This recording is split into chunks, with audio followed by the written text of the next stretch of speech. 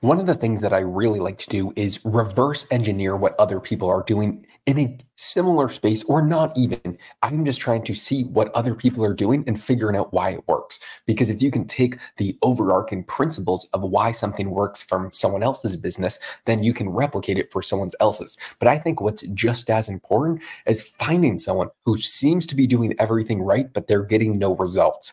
And there's this person right now that I'm pretty good friends with, Eric Sue. And right now, his YouTube channel is not getting a lot of views, but they are clearly putting a ton of time, effort, production value, money into this thing to try and make it work. And what I'm thinking of right now is he's probably the best at what he's doing. He's doing interviews with people who are making millions and millions of dollars per month, like Alex Ramosi, Mark Moss, a lot of these other guys who are making a ton of money, very, very famous in their fields, but he's getting no results. And I think a lot of the reason for that is because there's so much supply of interviews. All these people that are running businesses, they are thinking, how much demand is there for my product? How many people want to buy my product? But what a lot of them don't see is how much supply of other people are there doing this. When I was co-running a business in high school, there was no supply and unlimited demand. That is the best market in the world to be in. What I'm doing right now, there is unlimited demand, and for quality supply, there's very, very little demand. So this is a very good market because more and more people are running online platforms, and more people have great businesses that are trying to get into the organic reach space, just online social media. So a lot of them need help with that. So what I'm thinking of for this guy, Eric Sue, we talk quite a bit, bouncing back ideas. Right now, he's interviewing people, probably spending 10, 20 grand per interview. If you watch him, he has a ton of production. His podcast or his YouTube channel is Leveling Up with Eric Sue. He's probably the best interviewer I've ever seen, but he gets zero results. And I think the reason for that is there's so many people doing what he's doing. There's unlimited supply of videos of very highly successful entrepreneurs being interviewed, interviewing other people. Every single person has a podcast now. So you can pick your favorite and then you continuously watch those same. It takes a big shift for you to stop listening to the podcast that you currently listen to and change to somebody else's, unless there's a unique spin on somebody else's. This is what James Gordon did with Carpool Karaoke. If you remember, he would get famous people, they'd go in a car, they'd sing together. And that was a unique spin. Or Hot Ones, they are eating hot chicken wings while being interviewed. It is adding a different dynamic or an additional variable to the actual video, which makes increase in demand, which that you want to tune in for that. Even if your favorite person, your online host is the late night show or whoever the hell they are, I don't even know them because they're irrelevant now. So if you have to do some sort of unique spin, what I think I'm going to recommend to Eric Sue, I don't work with him, but we bounce ideas back and forth. He's one of the best marketers in the entire world. So I try and help him with his online stuff. I try and ask him questions about funneling stuff, email stuff, copywritten stuff, a lot of the business stuff. I ask him questions. He'll ask me questions for some stuff. So I'll actually probably send him this video. If you're watching this, Eric, hello, Merry Christmas. So if I was Eric, what I think I would do is I would try and find a unique spin that I could play, because the biggest edge that he has is, one, he knows what the hell he's talking about. He's running a massive business. He's one of the brightest people I've ever met in my entire life. And two, he's friends with all of these hyper successful business people already. For him, it's not this huge stretch to get somebody on his podcast. A lot of the times they're friends and they get dinner. They're hanging out on a casual basis. So then he just asks them to come on a podcast. So he has a lot more leverage because it's a lot easier for him to get this very high tier guest. So then I would take a unique spin on it. What I would probably do if I was Eric, at least this is a base layer.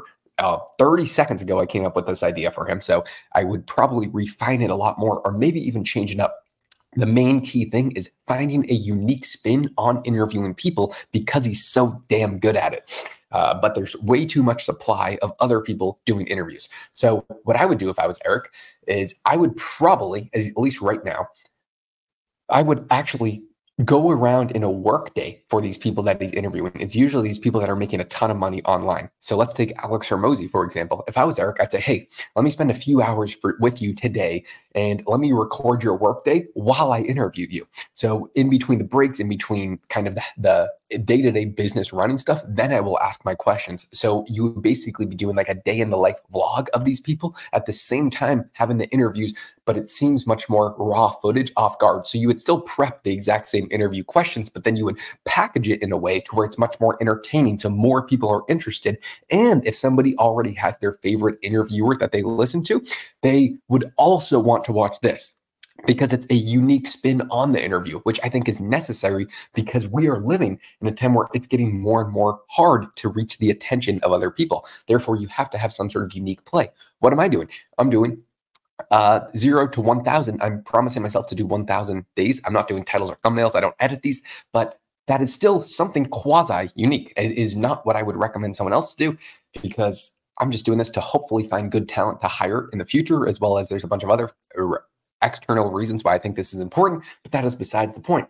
All I'm doing is reverse engineering why someone like Eric Siu, who makes, I think, the best interviews that I've ever seen, period, hands down, why I think someone like that who gets no results should just take a different approach on it. And there's so many podcasts dedicated to these 1 hour plus long interviews. So I think you just have to take a slightly different approach on it. You can't do the exact same thing that everyone else is doing because they already took up the market share. And why would their audience change from their market to yours? There would have to be some sort of unique spin because there is so much demand of people who want to listen to these interviewers, who want to learn how to make more money, want to learn from these people.